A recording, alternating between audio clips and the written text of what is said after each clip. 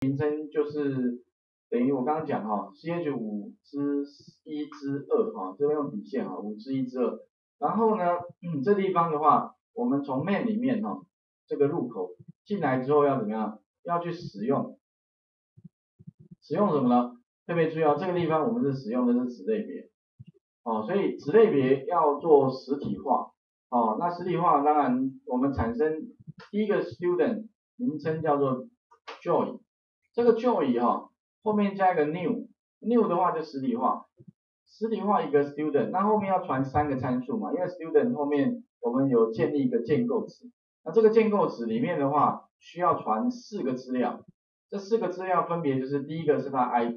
身份证号是1234，那 name 的话传一个 string 是一个这个名字，再来是什么？再来身高身高的话因为是一个 double， 所以你这边输入的是 175.0 175.0 或 175.0D 啦，小写 D 或大写 D 其实都可以然后呢后面的话呢再加上一个什么，它的 grade 它的成绩，所以一定要传4个成绩才合法，否则你传过去会 error。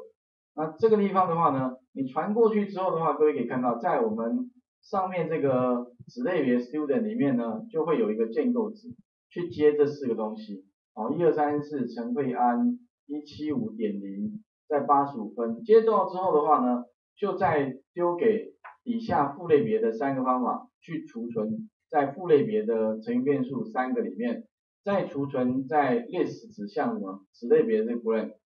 然后呢就完成了第一个资料第一笔的第一个学生的这个资料就建立好了。第二个就是再建立一个 student 这个 student 呢叫 Jane 这个 Jane， 然后也是一样，它是身份证号3456将小于150然后65分 OK， 那这个地方的话呢，我们就完成第二个学生资料的建立。那建立完之后的话呢，如果我今天要更改身高的话，那因为呢我更改身高，我这地方呢因为我这个卷它是 students 然后呢 students 里面各位可以看到 student 里面因为这个 student 的类别它继承 person， 所以 person 呢里面有一个方法叫做 set height， 那如果说我继承它的话，当然我拥有这一个存取的权限，除非说前面它把它改为 private， 改成 private 的话，私有的话我就不能存因为它这个地方是 public， 所以呢我可以存取。那存取的方法就非常简单，卷点什么 set height， 然后呢再怎么样呢，本来是150公分对不对？我要改为什么158可不可以？可以啊，你就是因为 students 继承的 person， 所以可以去